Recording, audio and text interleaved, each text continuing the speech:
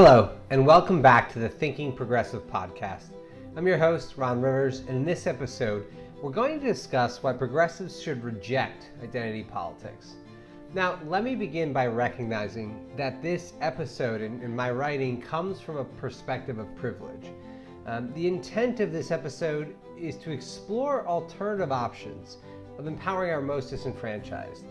Opportunities that I believe will allow us to be better organized and more effective in our shared struggle. Identity politics have become central to the politics of both liberal and conservatives here in the United States, and the nation is worse off for it. That's because identity politics are just tribalism under a different name, ultimately serving to divide us. In bringing expanded structure to our movement, progressives should reject identity politics in favor of a more unifying effort to build a majority focused on systemic reform. Given the sensitive nature of this topic, I want to spell out clearly what this argument is not about.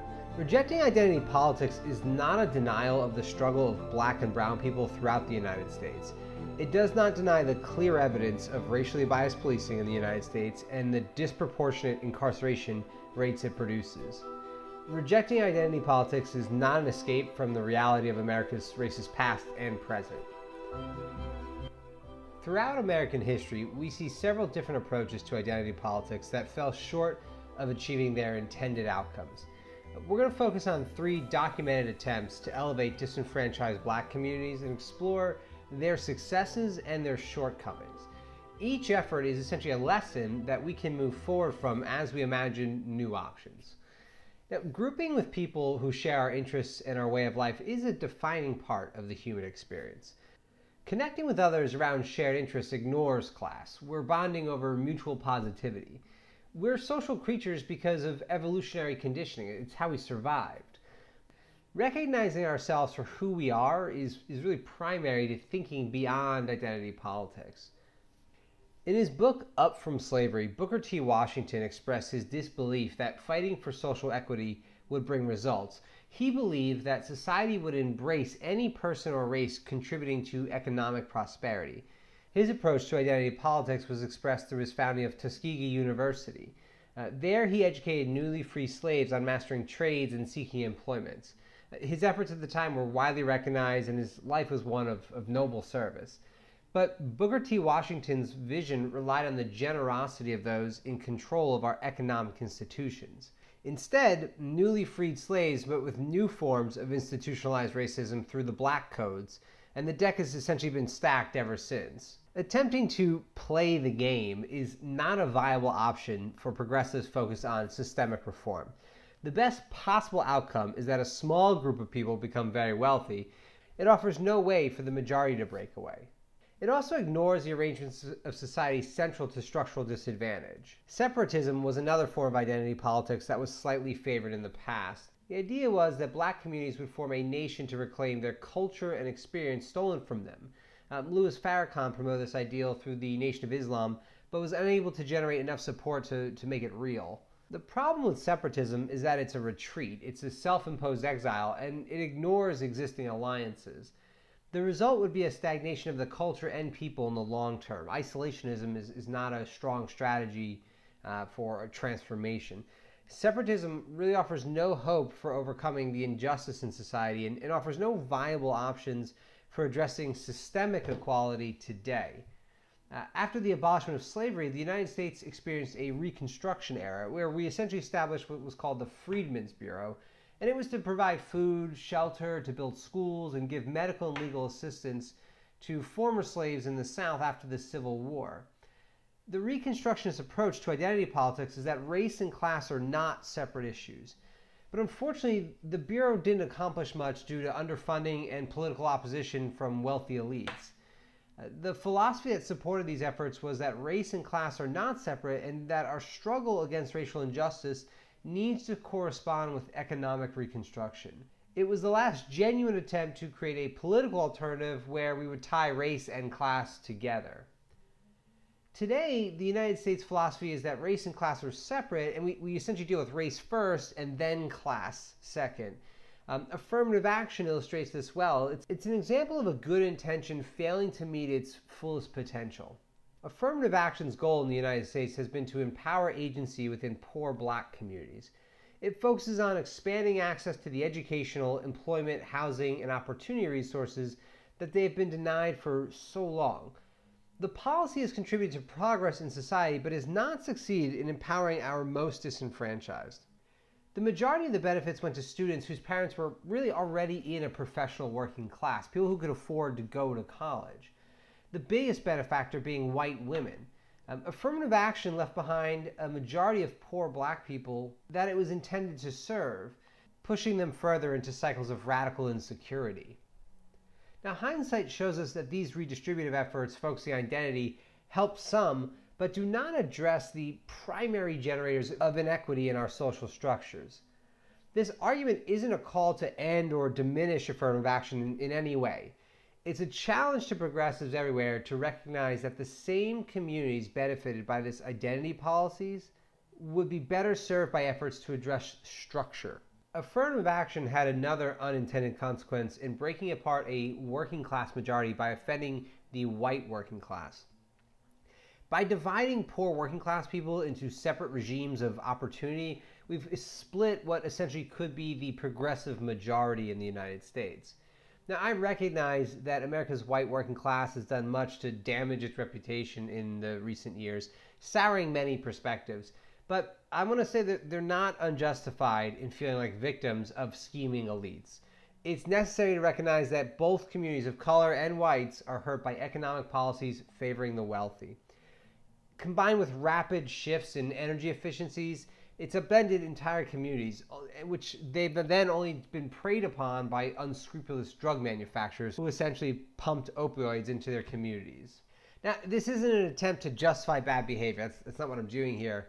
But it is recognizing that this exists, and it requires us to understand that identity politics only amplifies this tension.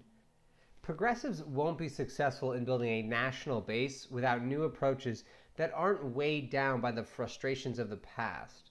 Over the last 70 years, liberals have relied on identity politics as a substitute for developing projects to address the root of injustice in our poor working class majority. This strategy has actually strengthened conservatives because it's resulted in decades of policies that generate capital gains for the wealthy and intangible moral victories for those without.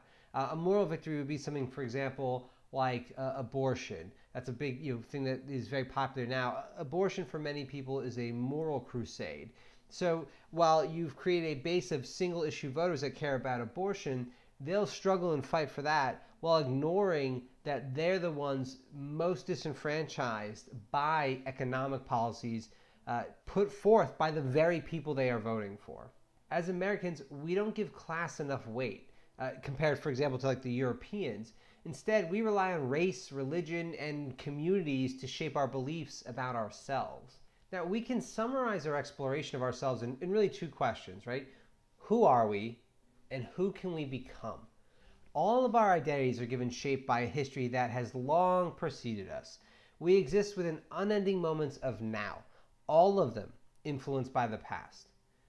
Progressives should recognize that central to our movement is the understanding that humanity's strength is our ability to transcend, to become more than we are.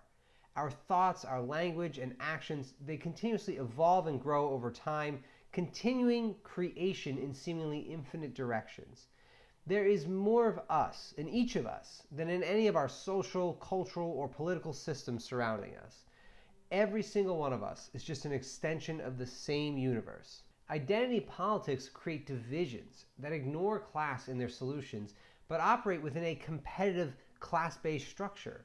Identity politics forces us to fight for the interests of the identities that we embody, all shaped by a past that we had no voice in crafting. And what do I mean by that? I mean, I didn't ask to be born a white male in the Northeast United States. Now, I extracted a lot of privilege for that, right? Growing up in a state with great public education, growing up with parents who were genuine about my success and cared about my success. Of course, I had struggle and trauma just like everyone else. However, we're all born into these identities, and we cannot meaningfully transform the future without letting go of the social constructs that come along with these inherited identities. Whatever shape your identity occupies now is only a beginning. Today is the start of who you are, not the destination. Progressives should seek to build a society that learns from our collective experiences, but is not restricted by them. The political disadvantages of identity politics are apparent. An example that highlights the weaknesses created by identity politics is caucus groups. Legislative caucuses are subgroups within a party. So if you ever went to your state Democratic Party, you'd see there's a bunch of breakouts, and they're comprised of people typically sharing some common descriptive traits. They meet to organize member actions, policies, and endorse candidates aligned with their values. Caucuses are a form of voluntary separation. Each separate caucus acts as a small fiefdom, a small kingdom, competing with others within the party for access to limited resources to advance the objectives of the group. Struggles for position and power of the identity overshadow the more significant movement of institutional innovation and ignores our primary commonalities, the things that unite us. The same structures that generate inequities imposed on the Latino caucus are oppressing members of the Black caucus. Progressives can't lose sight of that. As the progressive movement begins to develop a deeper organizational infrastructure within the United States, it should avoid the traditional identity-based caucus approaches to organizing members. Instead, promote conferences with issue-focused breakout sessions. We can imagine statewide progressive meetings to address local issues and lay the foundation for national projects. Extreme inequities exist, there's no denying that, stemming from our laws of property and contract and perpetuated by those who hold power today. Redistributing wealth from one disenfranchised group to another isn't going to address the underlying issues that generate the inequality that we're trying to remedy. An alternative to this identity-first approach is the development of new social, legal, and economic arrangements. Progressives need a program large enough to inspire imaginations towards a new way of living, but also developed enough to allow for piecemeal implementation. So we can't say that we're ready to be Star Trek tomorrow, as much as I'd love that, right? But we also, we can't be shy enough to only make these incremental improvements with no larger vision of what we're working towards. The larger vision is the story that ties people into the incremental change. We can see examples of this philosophy in its infancy through presidential hopeful Bernie Sanders' policies on democratizing the market economy, socializing banking, and decoupling educational funding from municipality taxes. These programs illustrate policy proposals that recognize the underlying causes of social inequity. They are the first step towards a larger structural project, and these issues contain the substance to unite a progressive majority of working class people throughout the United States. The rejection of identity politics doesn't ignore the fight against racism here in the United States. It actually makes it more effective. We recognize racism for what it is. It's intentional aggression against a person or persons, and we criminalize it. Democracies across the world already have these measures in place. Individualized racism connects to structural issues, but they are two different evils. Australia's Racial Discrimination Act makes it unlawful to behave in a way that is reasonably likely to offend, insult, humiliate, or intimidate a person or group because of their race. It includes racially offensive material posted on the internet, in newspapers, comments in public spaces, and racially offensive speeches at public rallies. It also includes provisions supporting free thought and speech. You can use racially charged language in artwork, in performance, in public statements for academic or scientific debates and discussion, accurately reporting matters of public interest. So you would say, so-and-so said X, and for fair comments expressing a genuine belief. So we're not banning the words. We're not banning that they exist. What we're saying is that as a society, we will no longer allow them to be used to assault others, to oppress others. Just like we wouldn't allow violence to be used to oppress others. It's just a different form of violence. By making clear distinctions between intent to harm and the exploration of thought, the bill provides a pathway to higher consciousness. Germany evolved a quote-unquote defensive democracy after World War II. They recognized that democracies might require limits on free speech and imagery to prevent the rise of despotic and racist rule. Democracies need shared values of democratic coexistence and peace. Beliefs that support violence and the suppression of particular groups of people to gain power, they have no place in modern society. One possible path is to legally recognize and classify the psychological damage and trauma caused to targets of racism. making deliberate racial hate and aggression akin to assault. Appropriate charges bring enforceable restraints into society. There's already legal precedent for criminalizing speech intended to harm others, such as, for example, yelling fire in a movie theater. When implemented, we can expect conflict and protest from those within society today who believe that racism is an acceptable form of expression. Thinking long-term, education about and criminalization of racism will lay the foundation for higher degrees of responsibility in social conduct.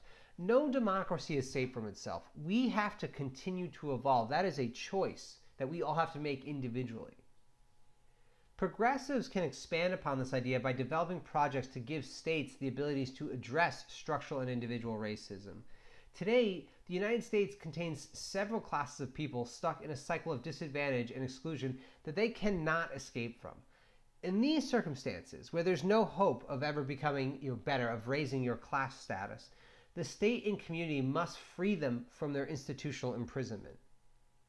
Now, consider the prison industrial complex of the United States. Poor black people are the majority of victims, and the majority are imprisoned for small-scale drug offenses, like having an eighth of weed or something like that. Now, there is also a measurable bias in our policing and sentencing of poor black males. Now, why is that? Racism is certainly a part of it, but not the whole issue. Policies like the funding of public education through municipality taxes create generational systemic disadvantage. Poor people in the United States face a multitude of issues, the combination of which is overwhelming. The politics of criminal justice reform cannot be limited to descriptive identities. It only serves to weaken the cause. Progressives should unite around a program that presents the issue of bias incarceration for what it is, the combination of the failure of our legal, educational, and political arrangements. Rejecting identity politics doesn't deny that appropriate reparations are needed to correct existing injustices. They are. But these failures are not isolated to a specific group forever. If we address these issues with identity politics at the forefront today, we'll only end up with a different bias skewed towards a different people in the future. We have to attack the problem at its root. At the heart of these policies is the theme that every human being is a source of nearly infinite potential. By relegating entire classes to the fringes of society, we are squandering a significant amount of innovative potential. Our most valuable resource given the changing nature of work. It's vital to our success to see beyond our inherited identities. Progressives would benefit from rejecting identity politics in favor of broader progressive agendas to restructure the economic, political, and legal arrangements of our society. Building the communities of tomorrow cannot be accomplished with the tactics of yesterday. Using identity politics as a strategy will act against genuine transformation. It divides our potential for progressive majority and weakens our movement as a whole. Now is the time for the new. Change is changing, and we are not bound to fight our battles within the divided fronts that we were born into. Unifying a progressive majority towards the development of a structurally inclusive government allows us to address the primary generators of inequality. By rejecting identity politics, we free ourselves from the puppet strings of the past. Moving forward, we unite against artificial division and systemic injustice. Hey everyone, thank you again for tuning into this Thinking Progressive podcast. If you enjoyed today's episode, please take a moment to hit the subscribe button and follow our channel, whether that's through the podcast or our YouTube channel. We really appreciate it. If you really liked it, please take a moment and share. As always, your feedback is invited. I put this argument out here to challenge all of us. If you disagree with my argument, please say so. Give comments and feedbacks. I'll do my best to respond. As always, I really appreciate you tuning into this week's discussion, and I'll see you next week.